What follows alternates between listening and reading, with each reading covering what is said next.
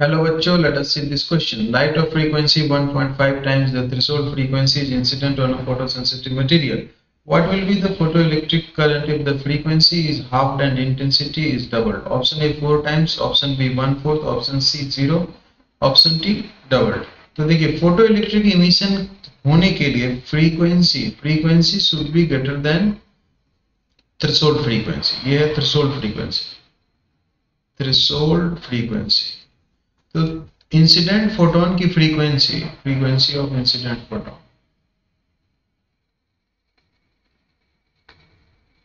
वो थ्रेशोल्ड से ज्यादा होनी चाहिए. अब यहाँ पे दिया हुआ है पहले केस में, इनिशियली केस 1 है ना, f equals to 1.5 f not. तो इंसिडेंट फोटोन की जो फ्रीक्वेंसी है वो थ्रेशोल्ड की 1.5 टाइम्स है. तो यहाँ पे फोटो इमिशन होगा, photo emission will take place और फोटो करंट भी होगा.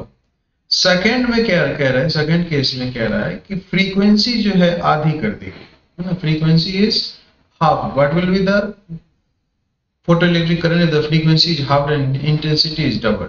तो फ्रीक्वेंसी को अगर आप हाफ कर देंगे नई फ्रीक्वेंसी को, यानी कि 1.5 f नॉट बाई 2, यानी कि ये हो जाएगा 0.75 f नॉट.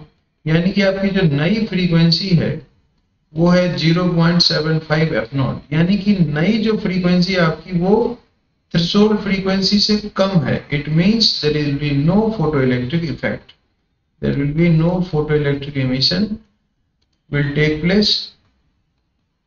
और अगर कोई फोटोइलेक्ट्रिक एमिशन नहीं होगा तो इसका मतलब no current, there will be no current, there will be no current, कोई करंट नहीं होगा.